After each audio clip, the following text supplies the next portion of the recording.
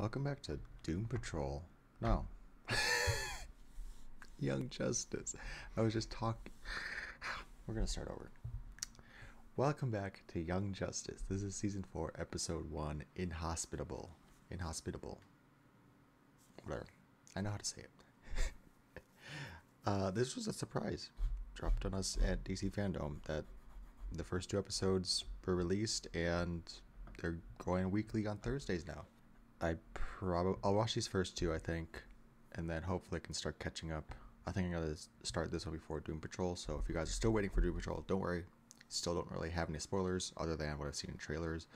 I'm trying not to remember anything, and luckily haven't gotten any Google spoilers, which are really the hard ones to avoid. It's usually Google News will just like, hey, you like this show, right?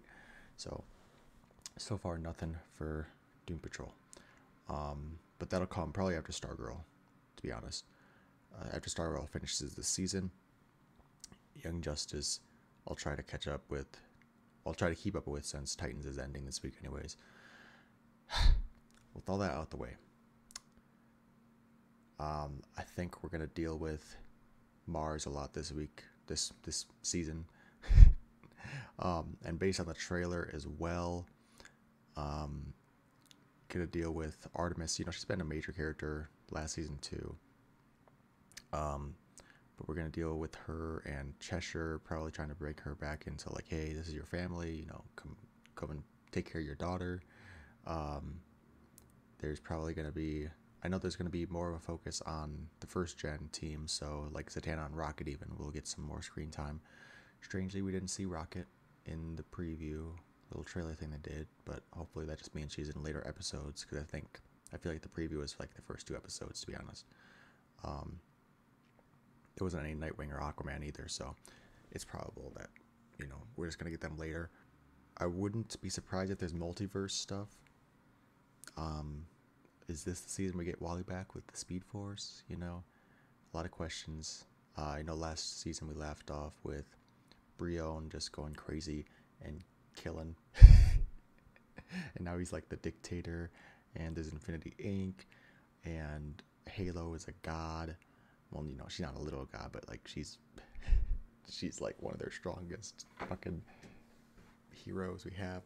So Darkseid is still out there. Yeah, I'm excited to see where this goes. I think season 3 was a bit of a letdown, but you know, I think season 1, I think it just really has been season 1, then season 2, and season 3, in my opinion. And that's not to say that season 3 was bad. It was just not as good as season 1, because season 1 is like a highlight of DC animation.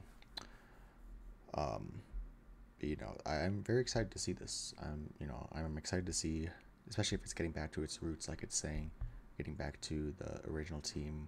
You know, right now we're kind of inflated with so many people that it's hard to keep track of who everyone is and what everyone's doing. So if we can go back to just, you know, these are our main characters, then I think that would really be good for the show in the long run. Anyways, with all that preamble, let's get into this episode. Oh, is there going to be a time skip? I'm predicting 6 months. 1 year, okay.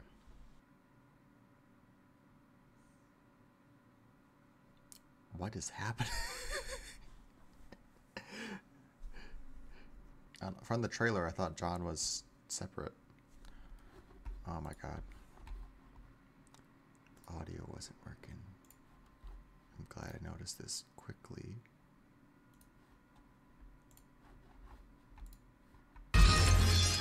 Fixed it. New intro.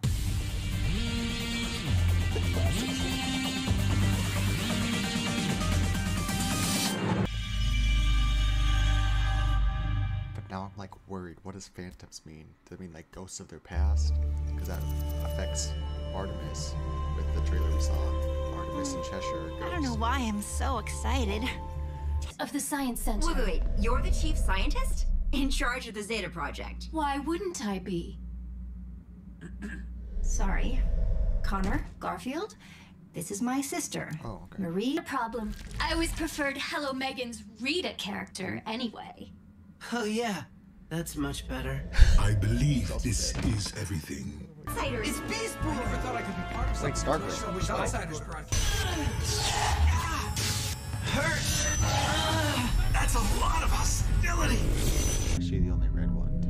What is happening? Oh no. And I regret nothing, Wes-Heather. You will, once I put a stop to this. My orders come directly from the Queen. We will see about that. No! Tear us apart! Brain blasting! No.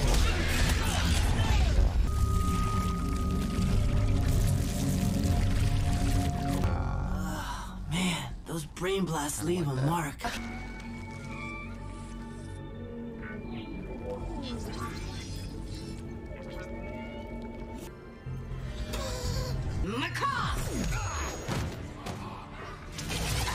We've got you, Ma'alafa'ak! The danger! Apocalypse is the Makes danger! him You're happy. ignoring the danger to our culture! Is the Queen Our gonna way of die? life! Honor to two worlds! He is a true hero! Recognized. Martian.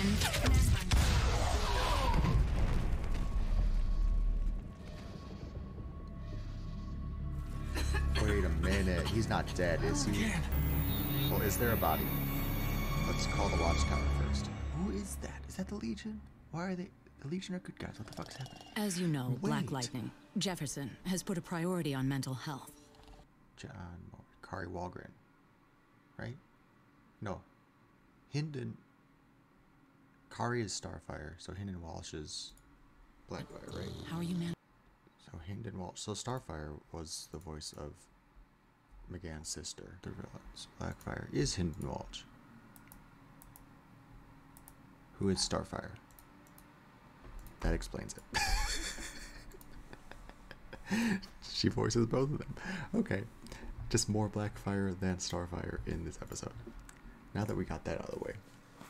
Oh my god, dude. What a great episode. Like, I don't know. Like, they're using that... Last season, it felt like they're using the...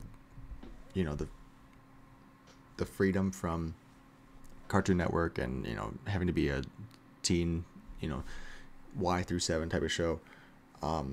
They were using that excuse to sort of amp up the blood and like the sexuality and all that stuff, but like obviously it could still do that. You know, we saw from the trailer there was a lot of blood in it, so I'm sure that we're gonna get something like that happening. My thing is, this episode in particular touched on a lot of like racial tensions, you know, social injustice, more of like adult themes without going like more edgy and gory just to be edgy, if that makes sense to you guys. But yeah, it just like really jumped us into the plot here, and I'm very excited to see where we go. Obviously the Zeta 2 broke at the end, so that's why they're stuck there. But again, we saw Martian Manhunter in the trailer, so that made me believe that he's still alive. But at the end there, like he it looked like he didn't make it through the portal. I'm sure he did. So we'll see what kind of story goes on here. Yeah, I really never, you know, back in season 3 when they did have that one episode on New Genesis and Macam was there, and that was like the whole plot line was that he's going rogue and becoming Malfaq. I knew that was set up. I didn't realize it was going to be such an integral part as to take up Miss Martian, Superboy, and Beast Boy for this whole season. I'm assuming it's this whole season of plotline here. You know, just split them up and have them deal with Mars for a whole season. I did not expect that. So we'll see how this all works out. How that, you know, from what we could tell, it seemed like Macam wasn't the one who did that. So now I'm like, either he's gotten so powerful to a point where he was able to deceive Megan, which is scary because so far she is like the strongest psychic we have ever seen in the show. So that's one possibility, that he was strong enough to deceive her, or something else happened and it wasn't him that did it, it was somebody else. Like the sister, maybe, like I was saying, you know, she was kind of sus, but then I took it back from her, so maybe she is sus in the end, and like he was sort of a distraction, and the sister was really the one they should have been focusing on, and she's the one who did the sabotage, maybe. I don't know. Anyways, so there's all that. Yeah, I'm just... This is weird. Like, it's weird. I don't know. It's not weird because I like DC, but this is like the first time in a while I'm like taking notes. I'm like excited to like theory craft and shit. You know, even Stargirl. I really love Stargirl, but even that, I'm just like, okay, I absorb it. It goes in my brain. I don't have to like make notes about things that really confuse me. But this show is so deep, and there's so many little tiny things that you can miss that I have to take notes sometimes. Especially like, you know, if you've been watching this since season 1, you know what kind of shit they do in this show, where like you think it's a throwaway line, it's a throwaway thing, but no, there's clues in there. So this is just what I took notes on this episode. So Stargirl, since we talked about her, I believe she was one of the characters in Mars that they were like, oh, the Outsiders. So I'm guessing in that 1 year time span, she became Stargirl, because I know that she was in season 3, but she was just Courtney Whitmore. She was like a teen host kind of thing, kind of like Gar is. You know, she's like a teen celebrity. So I'm assuming that in between that, she became Stargirl as well, or she could have just been Stargirl the whole time and we didn't really see her suit up last season. But we did see her. I think Wonder Girl got a new outfit too. I saw Wonder Girl really quickly when they were shapeshifted, but I'm not sure if it was the lighting or what, but it looked like she had a new outfit. Superboy had a D designation, and so did Terra, Halo, and Forager. Which, so in the intro credits, which first off, I love that they're using the season 1 soundtrack. It's really hitting home the point. This is a return to the original squad, especially because it highlights the original squad. But let me see if I can pull it up real quick. Like, also the Legion of Doom, or the Legion of Superheroes, not Doom. It went through like a quick roll call of all the original cast, right? So, you know, it went from like whatever B1 Robin to whatever his designation number is now, Nightwing, and same with like Aqualad to Aquaman. So like it showed their transformations, but it also showed their designations, their B designations, you know, like B1 through 7, or what, you know, what was it, 8 or 9 in the first Young Justice squad, and then where they are currently. So like, you know, Zatanna and Rock here are part of the League, so they had like just straight up a 26 or whatever their designation is. So there's A designations, which we know are the Justice League. There's B designations, which we know are the covert ops, the team, whatever. So I think Miss Martian is still in there, Artemis is still there, Nightwing is still there. But there was also a D designation. So I don't know what that D stands for. Is that like defunct, or, you know, like what is? Because it wouldn't be the Outsiders, would it? I have to double check if Garfield was under a D designation or not, but I for sure caught that Superboy was a D designation, Terra, Halo, and Forager. So is it like, you know, are they like retired? I guess, you know, they're focusing on school, the kids are. So is that why Superboy is there too? Because he's done being Superboy? I don't know. Like what does that mean? Does it mean something? I'm curious if you guys know, or if that's old news and I'm just forgetting.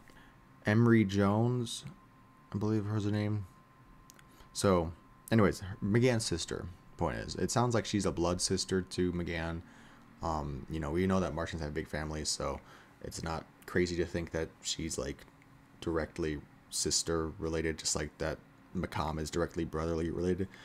It's just she took the last name of Jones, so I was wondering, like, is that just a way to honor Martian Manhunter? You know, why did she do that? I'm sure that's just like little backstory lore they're building up, but I wonder if we're going to delve into that, especially if she is going to be evil, sort of see why she changed her last name like that. Sorcerer priestesses can be from any caste or any color, from what I could tell. So it could be white, green, or red Martian, but then they take on a different form, which I'm just assuming it was yellow from what they were saying. So I'm just taking notes because I know that it's probably going to be important later on, of like the caste system and all the colors. You know, we know that the red is royalty, the royal class. The green is just pretty much the majority. You know, they're in the middle, and then white Martians are minority. Gar said ethnic minority and ethnic majority, so it makes me, I don't know now if when he says that, basically, I can't remember if they confirmed it in this show, because I know in the comics it's different. I know that Green Martians are lesser, I believe.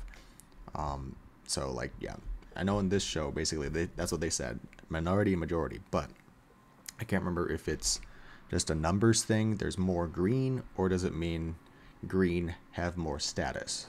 I can't remember which one it is. So if you guys can let me know in the comments, I'd be greatly appreciated. And then lastly, the bioship. What the fuck happened with that pool of bioship thing? I don't like it. I guess it's supposed to be a good thing, but it was just like bioship turned into the egg form. All the eggs just liquefied together, and then from that pool, it looked like the regular old bioship came out, and then like a new one, and they're going off into the sun. You know, like, I don't know. I don't know if that's just like a side plot, just like, hey, this is what bioship's doing, or if that's like important that somehow bioship was, you know, convalesced with other bioship things.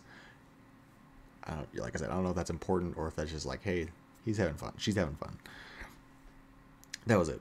I really want to watch the next episode, but I also want to do other things today, so I'll watch the next episode tomorrow.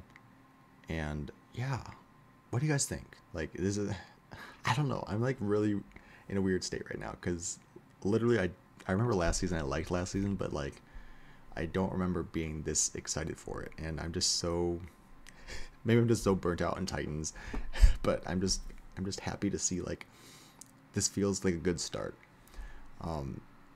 You know, very promising so far, and if the show can continue like this, I think we're gonna have a really good season on our hands. So yeah, thanks for watching. Leave your thoughts down in the comments below, and I'll see you in the next episode.